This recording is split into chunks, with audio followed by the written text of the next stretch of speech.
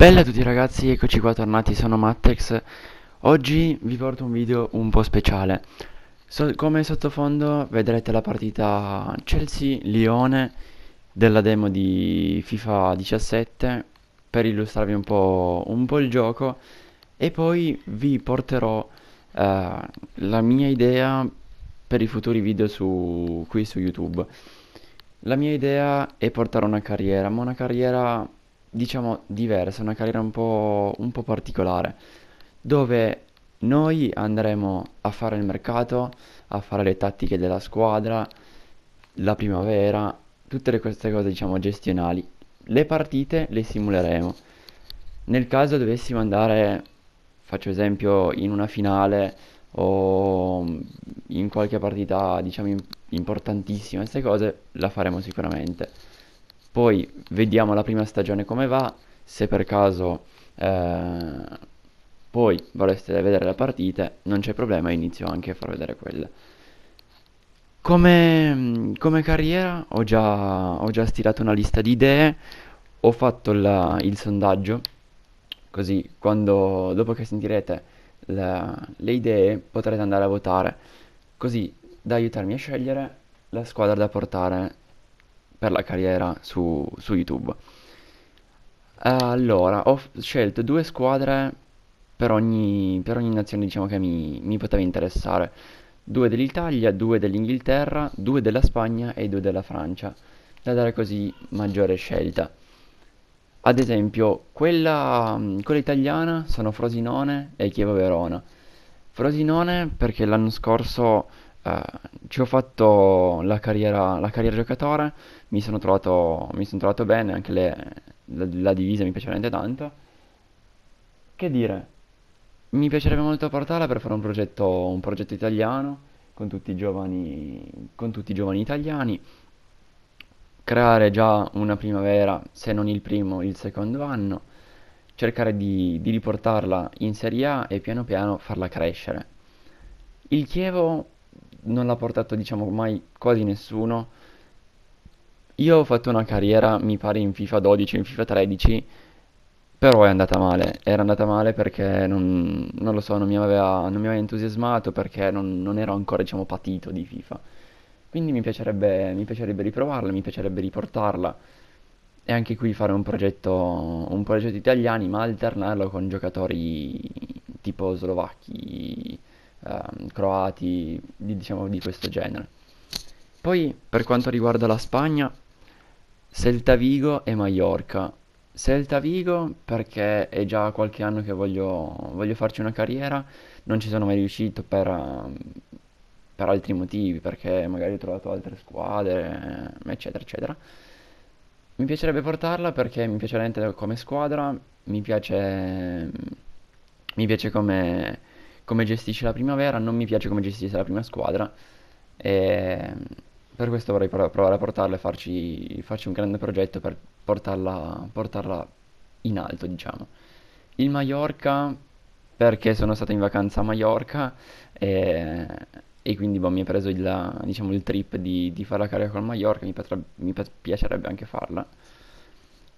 Poi due della Francia ho messo Ajaccio e Rennes. Rennes è da sempre che voglio farla, è da sempre perché mi piace molto come squadra, mi piacciono i giocatori che ha. Diciamo che sarebbe più una carriera con il Rennes da fare tipo una o due stagioni, a dir tantissimo tre, e poi cambiare squadra. Ovviamente, portando una carriera simulata, cioè con tutte le partite simulate, faremo più carriere. Non inizierò tantissime carriere, quindi se dovessi riuscire proseguirei in quelle, nel senso andando negli incarichi, tutte queste cose. Ajaccio, diciamo, era l'alternativa più plausibile per la Francia perché tipo il Lille, Bordeaux, Monaco l'ho già fatta e quindi volevo fare qualcosa di nuovo, diciamo. Poi in Inghilterra, due squadre che mi piacciono veramente molto. Una è il Newcastle, l'ho fatta in FIFA 15, però ho fatto neanche tipo 4 stagioni perché poi è uscito il 16 e quindi l'ho dovuto abbandonare per forza. E mi piacerebbe riportarla perché piace veramente tantissimo come squadra, mi è dispiaciuto tantissimo quando è retrocessa. Infatti quando il Chelsea diciamo ha fatto pareggiare il Sunderland me la sono presa tantissimo perché con quel pareggio il Newcastle è retrocesso. E niente, mi piacerebbe molto portare questa squadra anche perché ha dei buoni giovani. L'altra squadra inglese è il Bournemouth. Mi piace veramente molto dall'aspetto di come fa il mercato, perché punta a comprare giovani, ma anche giocatori di esperienza, pagandoli il giusto. Tipo Wilshere, che è andato lì, è andato in prestito, però sta giocando bene adesso, per farsi riprendere. Queste sono le mie idee della carriera, vi lascio il link per votarle in descrizione, non esitate ovviamente a passarci e grazie a tutti quelli che voteranno. Intanto adesso vi faccio vedere in questa partita, sono andato ai rigori per farvi vedere anche il nuovo modo, diciamo, di tirare i rigori. Mi piace, però non riesco ancora a dare tanta potenza al tiro, ho sempre paura di fare troppo e di tirare una bordata fuori. Come vedete qua, ingannando il giocatore si riesce a parare come si faceva già l'anno scorso. Una cosa che adoro è spostare il giocatore, è veramente tanto, tanto bello. Guardi qua, ho provato a dargli un po' più di potenza, non è venuto neanche male. Attenzione, gol. Impossibile portiere, però è già molto, molto acuto, diciamo, da parte dei produttori che non è più un portiere stabile, tipo un ceppo in mezzo alla porta. È già si muove di più, come se fosse reale, diciamo.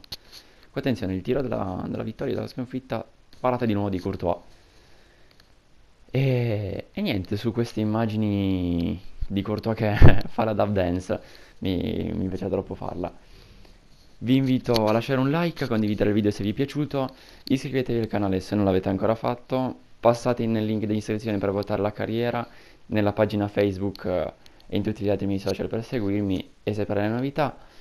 Io vi ringrazio, vi saluto, noi ci sentiamo alla prossima. Ciao a tutti ragazzi.